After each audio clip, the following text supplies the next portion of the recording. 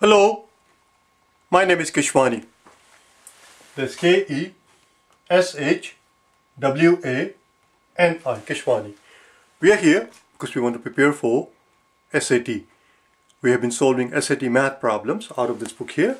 The SAT is Official Study Guide 2020. If you do not own this book already, purchase one immediately. You're going to need it. Make sure you buy 2020 edition and make sure the book is always in front of you so that you can follow the work and solve the problem with me. Don't just sit there passively, as I've told you many times. Today we're going to do some problems that you will find on page number 461. Turn to page 461, make sure that it is in front of you. If at the end of the video you find it helpful and you decide that you would like to work with me, that you would like to hire me as your tutor to help you get ready for the exam, you can reach me at keshwaniprep@icloud.com, or you can visit my website keshwaniprep.com. Number 8 and 9, problem number 8 and 9 that you see there on page number 461 are the two problems that we did yesterday already on day number 11. So I'm not going to obviously redo it. We'll pick up from number 10. As you can see, problem number 10 is already on the blackboard. It says that we have an equation. We are told that the equation below holds for all values of x. We are told that a and b, we see a b and we see a e, a, we are told that those are constant. And what the question is here is, what is the product of a and b? How much is a times b? Let's get going, shall we? Okay, let's get going. So we're going to expand this thing on this side. That side already there. We're going to expand this side. We just have to pay attention. Ax times 5x squared, because it's going to give us 5ax cubed. Then we're going to have negative a times b x squared. Then we're going to have positive 4. As you can see, I'm going slowly because I don't want to mess it up. I don't want to make a mistake because it's very easy to make a mistake. So that part is done. And now we have to do 3. 3 times 5 is 15x squared. I don't want to continue writing here all the way through for two reasons. First of all, it's going to get on this side. Second reason is that I want to line up the like terms. So here we have 15x squared. Let's put it right under here, 15x squared. And then we have negative 3bx. And finally we have 12. The first thing we notice is that the 12, the constant, appears on both sides. Obviously it's the same thing. 12 and 12. That plays no role. That absolutely plays no role. We don't have to be concerned about that. What we are interested in finding out a and b so we can figure out the product. So let's begin, shall we? Since these two sides equal to each other, here we see 20x cubed. This coefficient of x cubed must agree with the coefficient here, because this is also x cubed and this is also x cubed. And since they are equal to each other, they must agree. So what we find is that 5a must equal 20. 5a must equal 20, which in turn tells us that a must be 4. So that was the easy part. Let's work on the b. So let's add them up here. So what we find here is 15 minus ab, 15 minus ab, x squared. And here we find plus, put down x outside here, and we have 4a minus 3b, 4a minus 3b. There we go. So at this point we have two options. We can either match the coefficient of x squared and work through that, or we can match the coefficient of x and work through that, and it will give us the same exact thing, same exact answer. Now of course in a real exam you're not going to be damn silly to do both ways, but here I'm going to do it both ways just for the learning purposes. But either one of them will do. You only have to do it once. Let's do x squared first. So we notice that 15ab must equal, this is x squared, must equal negative 9, because that's the coefficient of x squared here. Which means, and we know a is equal to 4. 15 minus a times b, 4 times b equals minus b. Let's pick up speed here. So negative 4b equals, we bring the 15 over there, we're going to end up with negative 24. Negative 4b equals negative 24, which means 4b equals 24, which means b must equal 6. b equals 6, a equals 4, a times b is 6 times 4, or rather 4 times 6, which is 24. There we go. Or we could have gone the other route. We could have compared the coefficient of x, and we'll get the same answer, obviously. So if we go that route, 4a minus 3b must equal negative 2. And again, we know the value of a. Value of a is 4 minus 3b equals negative 2. So negative 3b must equal negative 2. Bring 16 to the other side. We can end up negative 16 here, which means negative 3b equals negative 18. Divide both sides by negative 3, and you will find that b equals 6, just like before. B equals 6. A we found out is 4, and therefore the product is 4 times 6, which is 24. Now, at this point, I have a confession to make. An embarrassing one.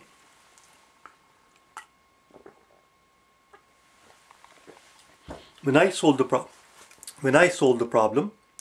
this particular problem, I did exactly what I'm sharing with you, obviously. And then in the back of the book, I wanted to check my answer. As I was looking at the answers, and as I looked at their work as it is solved in the book, I felt very silly that I missed something so obvious. And something so obvious is this. I'm going to erase this part. I'm going to erase all of this part. All of this part that we see here. I'm going to erase all of this part. I hope you picked up on it. I did not. I hope you picked up. You see, it says 15 minus AB minus 15 minus AB minus 9. We are done. We were done here. We don't care what A is and we don't care what B is. We are interested in their product. The product is right there. A times B is right there. We didn't have to do any of this mumbo jumbo. We could have stopped right here. We didn't have to waste our time trying to figure out A and B separately. It says 15 minus AB equals, so minus AB must equal minus 9 minus 15, which is negative 24. So if negative AB equals negative 24, AB is equal to 24. There you go. I don't know how I missed that. That would have only worked if we had worked with the coefficient of x squared. Now, had we gone this route to start out with, then of course we had no choice but to do it out what we did here, because there is no AB here. A and B are separate. But I don't know how I missed that. I did not pick up on that. Anyway, so that was it. Sometimes it works out that way. Sometimes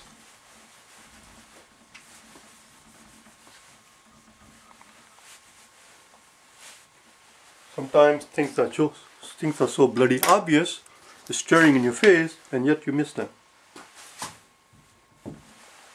Number 11. Number 11 says that x equals to x over x minus 3 equals 2x over 2. 2x over 2. Well, we have two options here. The question here is all possible values of x that satisfy the equation. All possible values of x is what we're looking for. And here are the answer choices.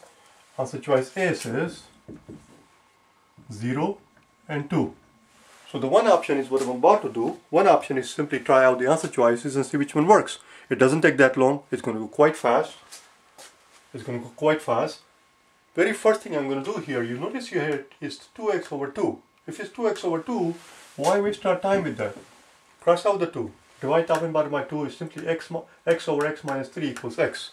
Let's try 0 first. If we try 0 here, on this side we get 0. 0 over anything is 0, and 0 equals 0. So 0 works. You can clearly see, if you put 0 here, you can put 0 here, but it's going to work. Let's try out the 2 first. Let's try out the 2 next, see if it works also. And if it also works, then it's the right answer. Because you can't have 2 right answers. If you find one, that's it. Let's try 2. If you put in 2 here, we end up with 2 over 2 minus 3, and that has to equal x. Remember now, we're trying out 2 here. There you go. Oh. It did not work. It did not work because this is negative 1. So here we end up with 2 over negative 1, which is negative 2, and it does not equal 2. A is not the answer. I don't know, for some reason I remembered A to be the answer. A is not the answer. Let's try out B.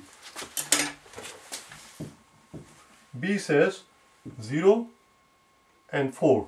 0 and 4.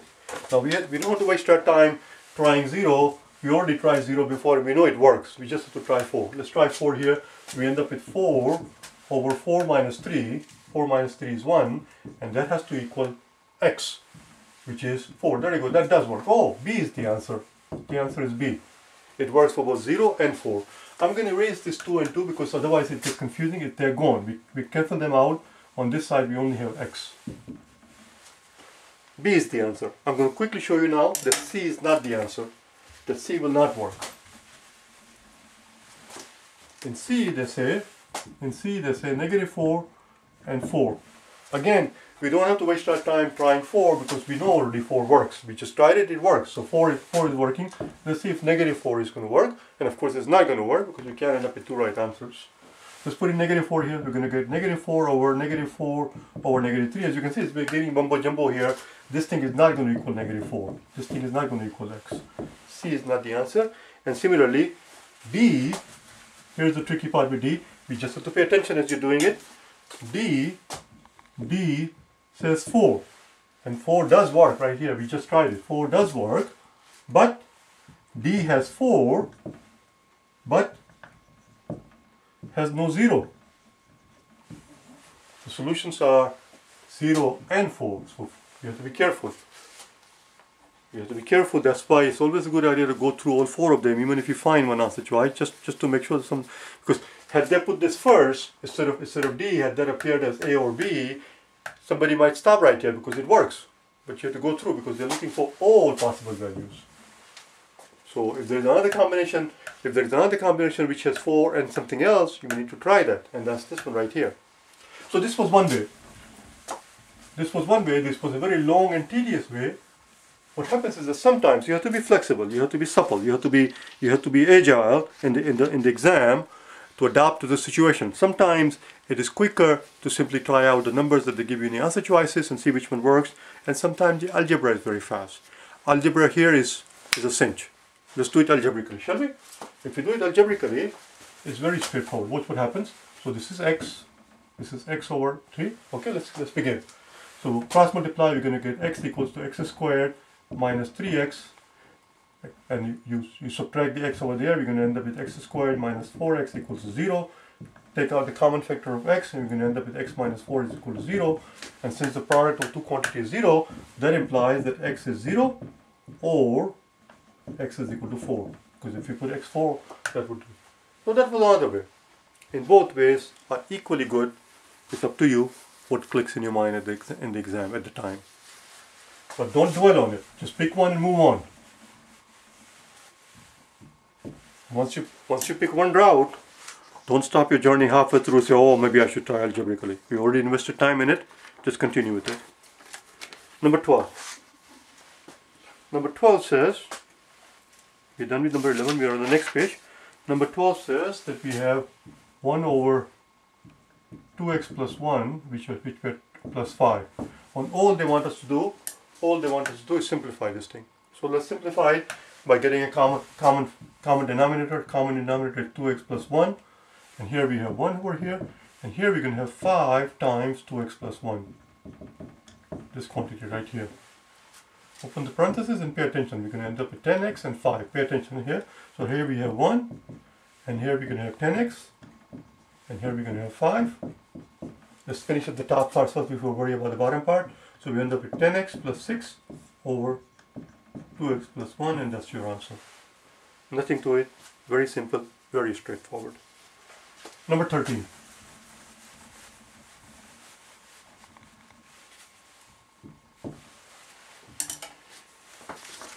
Here you will see an example. In number 13, here you'll see an example where it is much quicker to simply try out what is given to us instead of doing it algebraically, instead of trying to use your knowledge of geometry. We're dealing with parabola. So we're given a function y of x, and the question is which is the correct equation. Let's erase this part. Which is the correct equation? And here is the parabola. And it doesn't have to be drawn with a lot of detail. As a matter of fact, I didn't even need the x and y axis because I could have just drawn it freehand. That's what I'm going to do. So here is one point here, and then we're given 2 more points. There is one right here, and there is one more right here. Now, in the book itself, they just give you 3 points without any names, but we're gonna christen them so that it's easier to talk about. Let's call this point P. Point P goes through 3, 1, we are told, and point Q and R will have the same y coordinate. As you can tell, they are the same distance. They're going to have the same y coordinate, different x coordinate. 2 and 5, 2 and 5, and 4 and 5. Let's get going, shall we? There are only 4 answer choices. It can hardly be that bad. Let's start with answer A.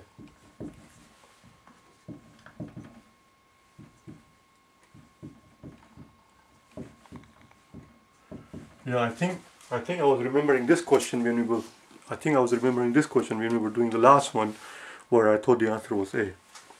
Well, I think I just gave it away, didn't I? Let's begin, shall we? Let's start with point P. That's why I give them names so it's easier. We're going to start with point P, see if it works. We don't have to try all 3 points. If 2 of the 3 points work, it's probably the right answer, and then we're going to keep on going to make sure the others do not work, and that's all it is. You don't have to try all 3 points.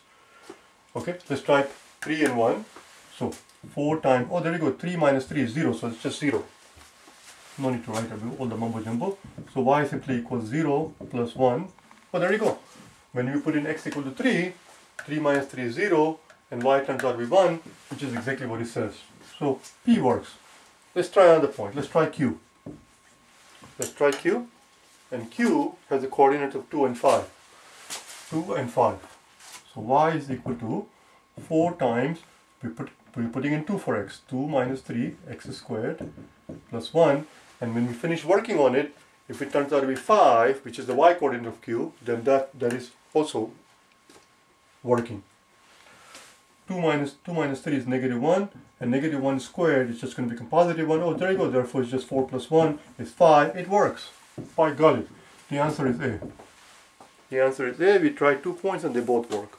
I'm going to quickly show you that B, C, and D do not work. Whether or not you actually want to do that in a real exam, it's entirely up to you.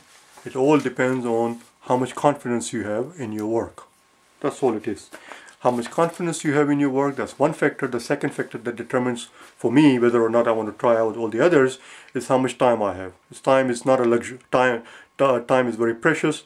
It's not a luxury that you can afford all the time. It is a luxury to go around trying B, C, and D when you already found one that actually works. So if you have time on your hand, or if you're not confident about your work, it's your call, as I said.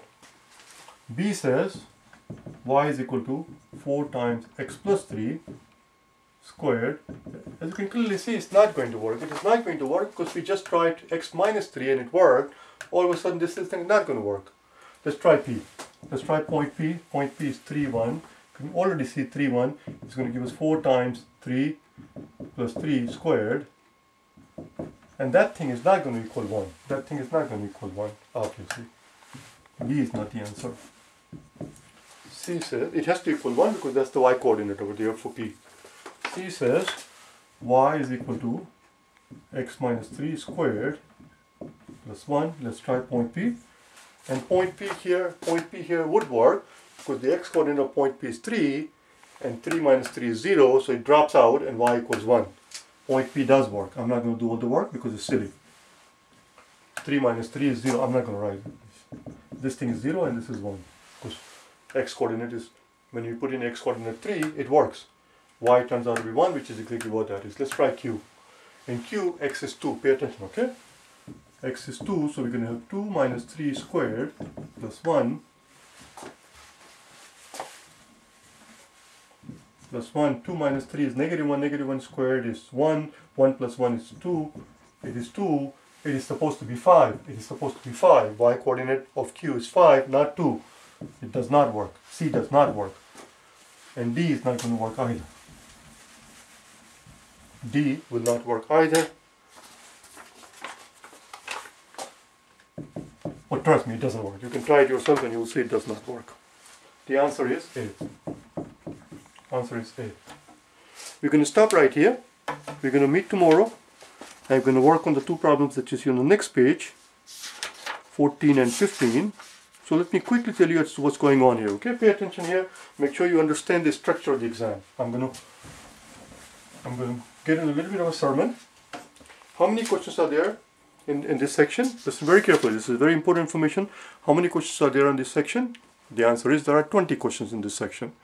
And all the questions in the SAT are arranged in the order of difficulty. Did you know that? They are arranged in the order of difficulty: easy, medium, and hard. The first 1/3 are easy, the last 1/3 medium, middle 1/3 are medium, the last 1/3 are hard. Having said that, the scale of difficulty here does not go from 1 through 20. It does not go through 1 through 20 because there are two different kind of questions. So here we have 1 through 15, 1 through 15, 5, 6 through 10, 6 through 10, and 11 through 15. Those are multiple choice questions. It has a scale of its own. It has a scale of its own. 1 through 5 are easy, 6 through 10 are medium, 11 through 15 are hard. What I'm trying to tell you is that the last two questions that we left behind, that we're going to do tomorrow, number 14 and 15, they are hard questions. On a scale of 1 through 15, this is how you should read it. On a scale of 1 through 15, they, according to College Board, fall at 14 and 15. And then as soon as you turn the page, we have 6, or rather 5 gradient questions. And 5 gradient questions simply means the first two are going to be very simple, last two are going to be very difficult, and the middle one is the medium one. So we're going to save the last two questions of the multiple choice questions, which are the hard ones. We can pick up our story from there, and we're going to do the 5 gradient questions tomorrow as well. All of them together, all 7 of them. Alright? I'll see you tomorrow. If you wish to get hold of me, as I said already, you can send me an email at keshwaniprep@icloud.com, or you can simply visit the website keshwaniprep.com. I'll see you tomorrow, okay? Bye now.